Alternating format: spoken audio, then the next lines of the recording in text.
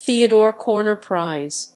The Theodor Körner Prize, German, Theodor-Körner-Preis, is a set of annual Austrian awards bestowed by the Theodor Körner Fund in recognition of cultural and/or scientific advances. The prize is awarded at the University of Vienna. The prize is one of Austria's most prestigious awards in the arts and science.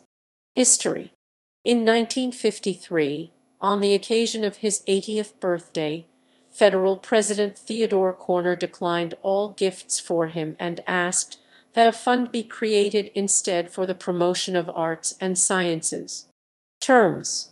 Projects and works that may be submitted include scientific papers in the fields of humanities and culture, medicine, science and technology, law, social science, and economics.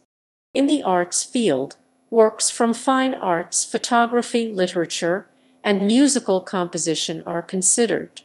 With some exceptions, scientists and artists may not be older than 40 years.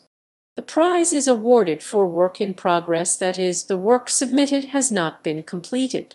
The decisive factor is the general scientific or artistic quality. The work must be completed within the deadline foreseen in the application. The projects are submitted to an independent advisory board composed of experts from the arts and sciences. Based on the board's recommendations, the trustees determine the winners.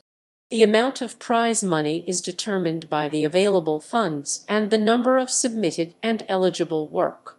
2/3 of the prize money is given at the awards ceremony, 1/3 upon completion of the project. Selected laureates.